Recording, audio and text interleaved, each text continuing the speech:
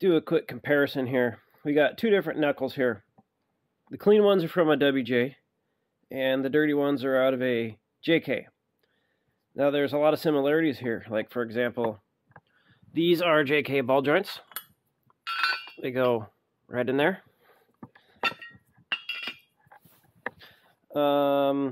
They both have the high steer. It kind of depends on how you look at it because it's on kind of a different plane. See, this WJ1 and the ball joint plane kind of tilts down. This one kind of just goes straight up. And then this arm here is also higher than this one.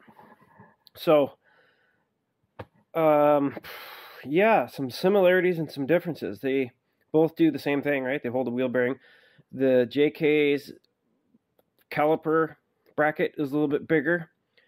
And all in all, they're really similar. I mean, you can kind of take a look at these and you see, wow, that's pretty close. The JK one's a little bit meatier, you know, which you'd kind of expect.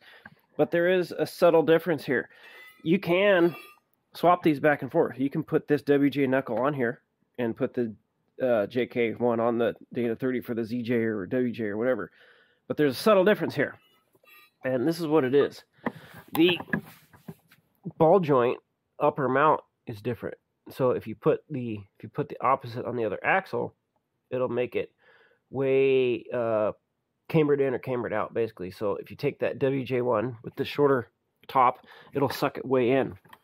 Or if you put the JK1 on the Dana 30 from the ZJ or WJ or XJ or whatever, it'll camber it way out. So it is possible to run them, but it's, you know, there's no real reason to do that because of that one subtle difference. So yeah, pretty cool. This one, this ball joint fits a little bit tighter here than it does on this one.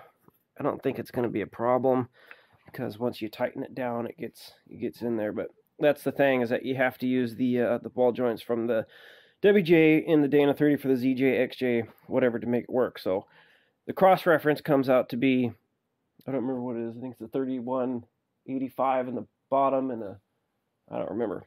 Those are JK ball joints. You know, it's the same basic thing. So these are going to get pressed into the ZJ, and it's going to get ran like this. But figured this would be a good opportunity to kind of compare and contrast a little bit here. The unit bearings bolt in.